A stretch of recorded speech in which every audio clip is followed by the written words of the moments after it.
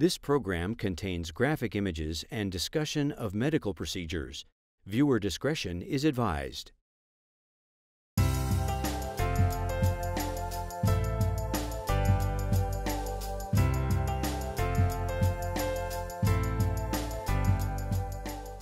All right. Thank you for having me here. I have no disclosures.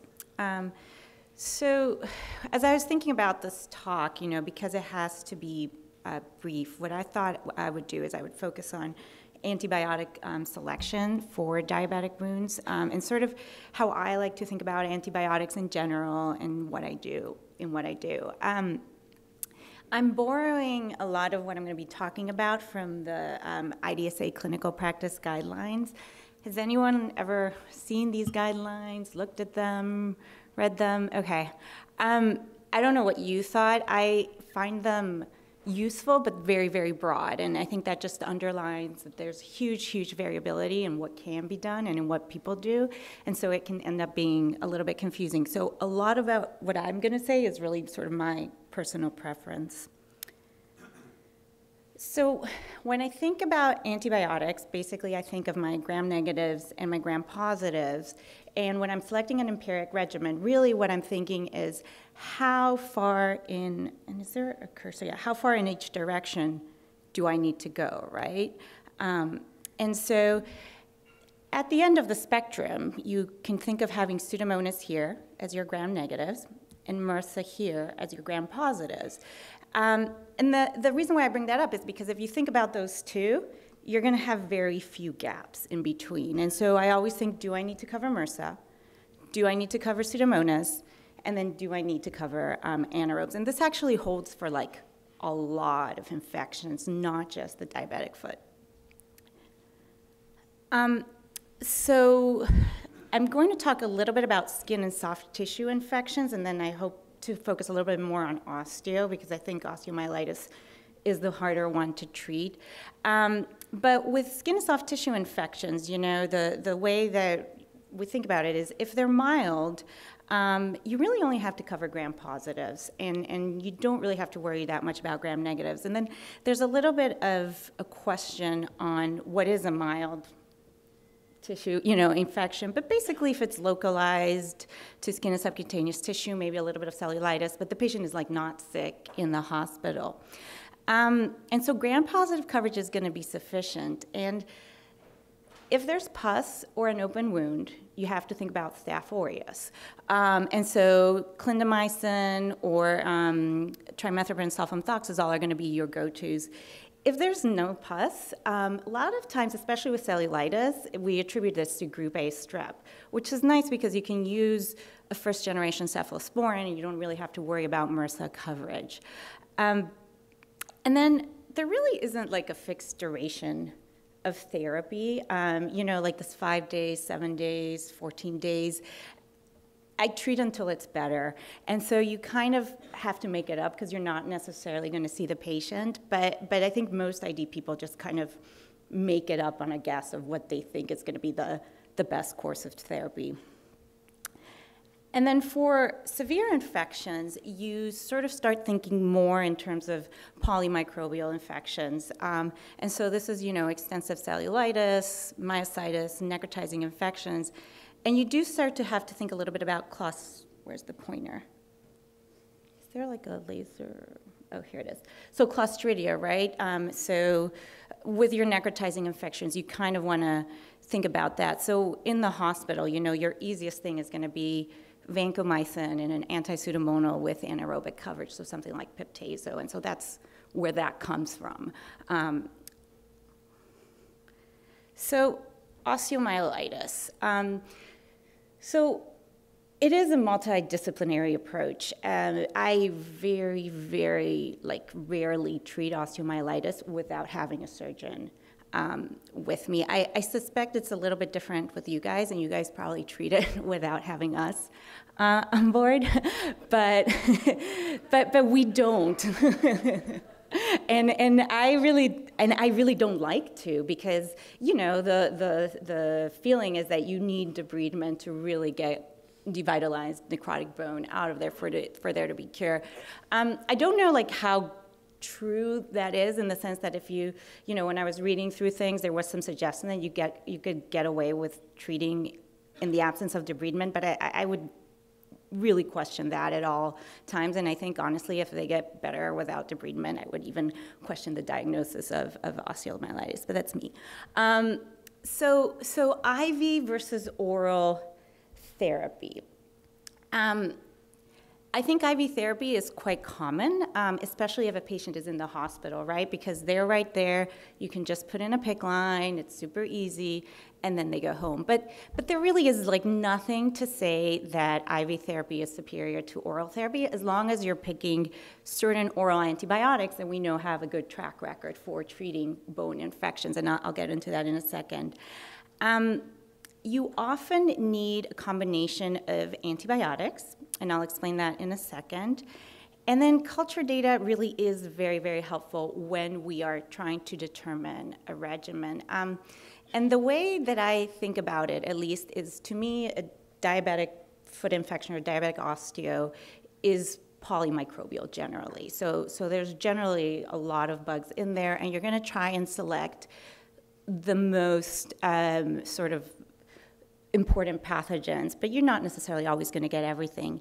And so for me, really, what the culture does is it helps me determine how broad I'm going to go, because I don't think you need to cover MRSA like every single time, or I don't think you need to cover Pseudomonas every single time, but if you isolate it in culture, then you probably should cover it. And then the other thing is optimal duration is not well defined. So, you know, there's this thing about 6 weeks of antibiotic therapy when there's residual infection, you know, after surgery. But there's nothing about that that's set in stone. So sometimes if healing is being very slow, you know, you may need to extend the antibiotics as we go along. And so that's sort of why I often like oral antibiotics, because I feel like it gives you a lot of flexibility in terms of what to do. And so again, I think about them in terms of what my gram-positive and my gram-negative agents are. And the first-line agents are going to be ones that I know are tried and true. There's been a lot of studies done using them, showing that you can achieve a cure. And you know that they have good bioavailability and good penetration. And so let me go back.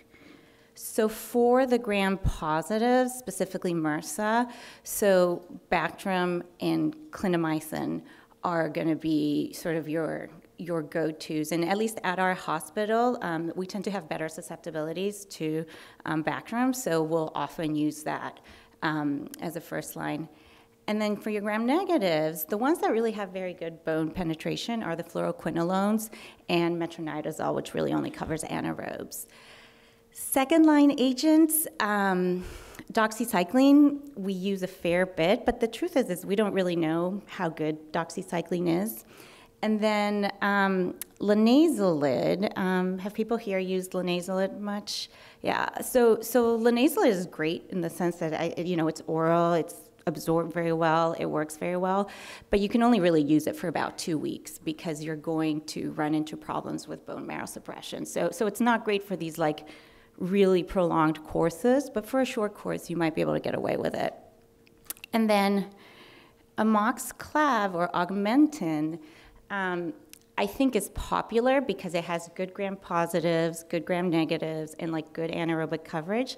But the truth is there's not great bone penetration. And so for someone who really has like a big osteo, I would be a little hesitant to use it unless, it were someone who you needed a simple regimen for whatever reason, unless it's going to be more, so you're just going to put them on augmentin, but it wouldn't necessarily be my go-to.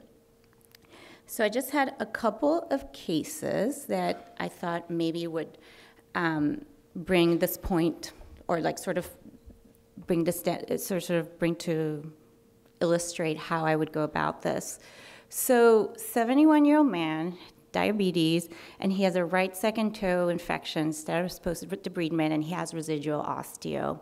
And so sent for cultures, and they grow Klebsiella and E. coli. So when I see that, I don't think, oh, he only has Klebsiella and E. coli, right? I just sort of think, oh, that's some of the stuff that he has there, and in general, MRSA or Staph aureus should grow, and so since it's not there, I'm going to assume I don't need to cover those. And so you still want some relatively broad spectrum coverage, but you don't necessarily need to go to the extremes. And so I've just listed a couple of potential choices. Sorry. I guess I can't point, but anyways. So if you wanted to go IV, you could do ceftriaxone or ertapenem. Both of them are easy. They're once a day, or if you wanted to do oral, you could consider Bactrim if it's if the Klebsiella or the E. coli are susceptible, or a fluoroquinolone. And I say fluoroquinolone not because of the Pseudomonas coverage, but just because it's going to get the job done in terms of penetration and getting to the bone. So second case, same case, except this time there's MRSA in the culture. And so this is really where it starts getting less elegant. And I would say that a lot of our antibiotic choices for diabetic osteo are not very elegant. And so because here you really do have to cover MRSA and the other stuff. And so an oral regimen, for example, might be, you could maybe get away with Bactrim if the Klebs and the E. coli were susceptible, but often they're not. So often you have to do Bactrim plus the fluoroquinolone to really sort of get both. And so patients leave on 2 antibiotics. And I have Moxie on here because Moxie, of all the fluoroquinolones, has the best anaerobic coverage. And so, if you're going to use one, I would probably try to use that one, although a lot of times patients need prior auths, and it gets a little bit tricky. And then the last case is pretty much similar. Let me see. So 71-year-old man, diabetes, chronic kidney disease, and then right second toe infection, status post-debridement with residual osteomyelitis. And so the culture grows MRSA and Pseudomonas. And so here you need to cover both, gram-positives and gram-negatives. And so if you wanted to go down the oral route here, you probably wouldn't be going for Bactrim because we get a little bit nervous about hyperkalemia in these patients. The other thing I will say about Bactrim is you want to kind of push the dose for foot infections and for bone infections. So, you do the dosing based on how much trimethoprim there is in it, and you kind of want to get people to 8 to 10 mg per kg per day. This can be very difficult to do, and in someone with chronic kidney disease, it's going to be a setup for problems. So I would shy away a little bit from that. And so if I wanted to do oral, I might do something like clindamycin or moxifloxacin. So that's pretty much it. So when I think about diabetic foot infections, I kind of determine how deep they are. And with osteo, I do try to consider oral therapy. And, I do like seeing cultures, and I think the idea is multidisciplinary, and, we're always happy to assist with antibiotics, especially if patients run into, issues or side effects or whatnot. So that's it. Questions?